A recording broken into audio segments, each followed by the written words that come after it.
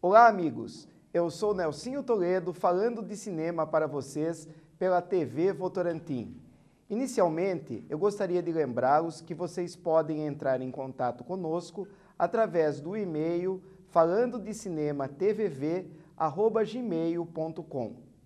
E o nosso destaque no programa de hoje é a coleção de Hollywood Collection, que está sendo disponibilizada aqui no Brasil em DVD pela distribuidora Focus Filmes. Essa coleção traz as biografias dos astros e estrelas que encantaram multidões durante a Idade de Ouro de Hollywood. A coleção foi organizada por Gene Feldman, um veterano homem da Broadway que foi responsável pela realização de muitos documentários. Ele também foi editor de livros e também produtor de show da Broadway. Gene faleceu em 2006. Conheçam agora algumas das celebridades da coleção de Hollywood Collection. Are you ready? 1, 2, 3.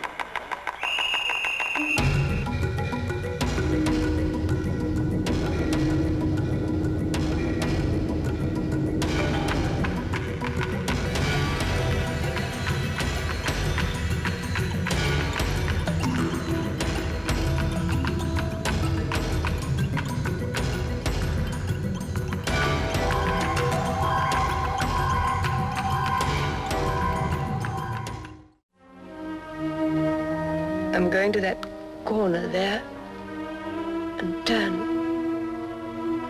You must stay in the car and drive away. Promise not to watch me go beyond the corner. Just drive away and leave me as I leave you. Greg and I are about to separate and never ever see each other again. And it was goodbye.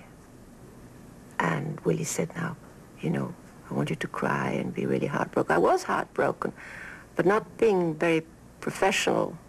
I didn't know how to cry tears or invent them, and it sort of didn't happen. It was 1, 2, 3, 4, 5 takes, and there was still no tears.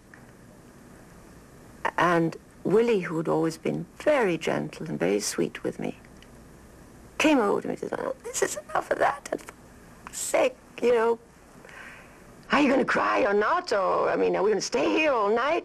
I was so upset at him being so angry with me that I burst into tears and they shot the scene. God kissed her on her cheek, and there she was.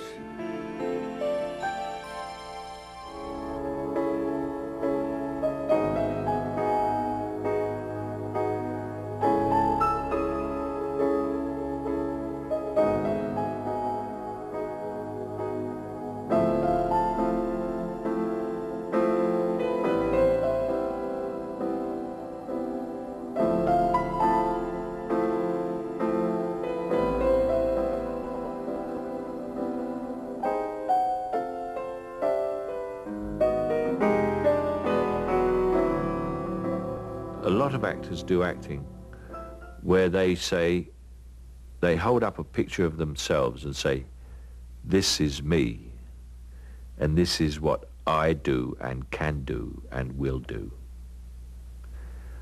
What I like, what gives me pleasure, and the real trick of acting for me, is I hold up a mirror and I say, this is you, and this is what you are, and this is what you will do, and this is how you will behave. And it's the shock of recognition that people should see in my work. When people say, how did he know that about me? And I've always been the happiest when I've been the most successful at that particular thing.